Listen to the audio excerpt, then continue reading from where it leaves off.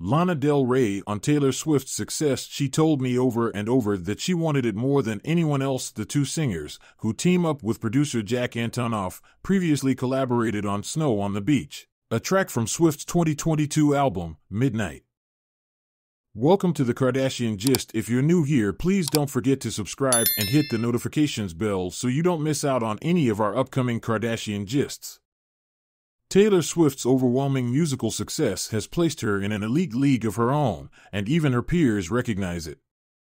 Ahead of the 34-year-old pop superstar's three-part show in Edinburgh, Scotland, which begins on Friday, June 7th, several of her fellow artists spoke out about the Swift effect that has captivated hundreds of thousands of fans on her now sold-out Eras tour and millions more throughout her career.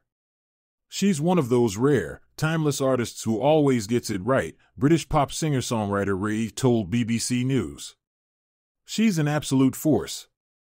Swift's close friend and collaborator Lana Del Rey also shared her own thoughts on the icon's success with the magazine, saying, "She wants it.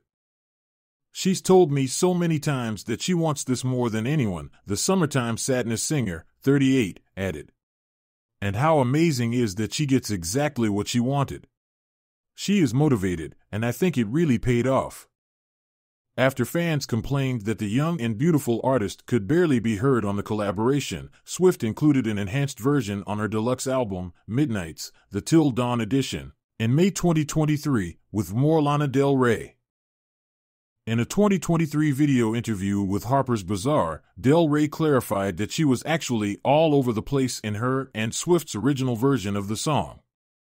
"That was actually the song Taylor wanted me to sing on," she shared. "If I think someone's song is perfect, I'll produce it.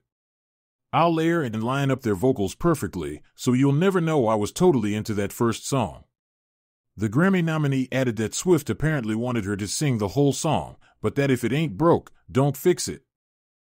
Swift and Del Rey's original song together, Snow on the Beach, entered Del Rey's Billboard Hot 100 chart, peaking at number 4 and staying on the chart for a total of 8 weeks.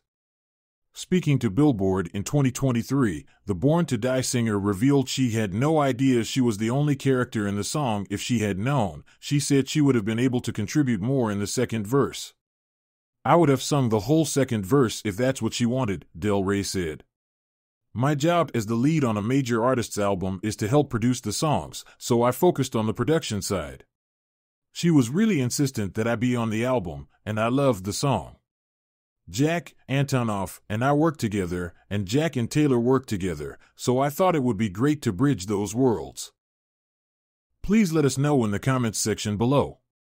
Don't forget to like, subscribe, and hit the bell icon for more interesting gossip. Until next time, stay awesome and keep living your best life.